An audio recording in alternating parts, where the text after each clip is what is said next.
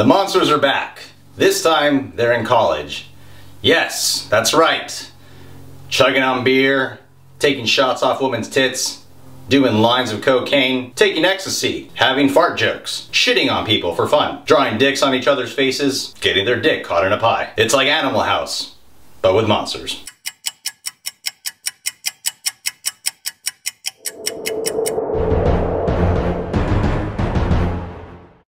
Monsters University. I love the original Monsters Inc. movie, but how does the prequel stand along with this franchise? Honestly, it's pretty damn good. Is it better than the original? No. But it still feels like a fresh prequel. I love how they were able to take the characters that we love, like Mike and Sully, actually have them feel very fresh and still feel full of surprises. It's hard to make a prequel do that without just giving them information from their past and just showing it, but they still manage to have a level of excitement, there's still a level of fear, a level of danger. The chemistry between Mike and Sully, although it's a different relationship than what we remember, it's still pretty damn good. But I do have a few concerns about Mike and Sully. For example, how do they take a shit?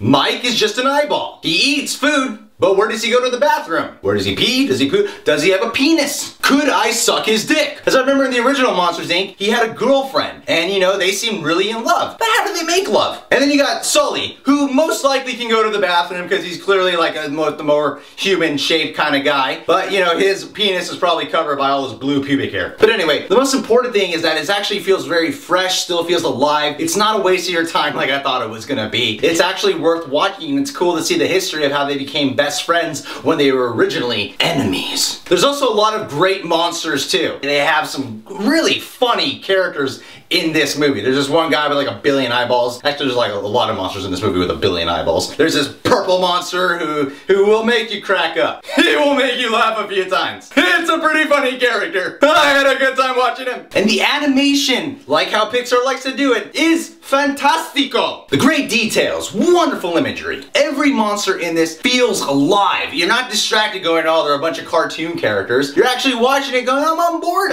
These characters feel very human to me, actually. Weird, isn't it? Monsters feeling human. In a way, we're all monsters, aren't we? That's why guys and girls can't be friends. They will eventually fuck. Or you'll end up in the friend zone with one of them wanting to fuck them. That's not what this movie's about. One of my complaints about this, though, is it's not as original as it's capable of being. You know, like Monsters Inc. was so fucking original. This one, it kind of follows that formulaic premise that we've seen 1 billion times before of, oh, two guys kind of working at the same place, whether it's a work environment or college or the internship. These guys are enemies at first, they have to learn to come together, become friends, and conquer those goals at college together. It's predictable plot. I will say the last like 30, 45 minutes has most of its creativity in there. The last 20 minutes takes a fresh spin on what we might normally expect this movie to end like. They actually give the characters something to make the audience kind of question their morale, question their integrity, question who they are. It's a really neat take on a kid's movie, actually. And last thing I gotta say, there's a short film before this movie that is one of the more unique Pixar films ever. It's not as funny and vibrant as we're used to, it's more slow moving, but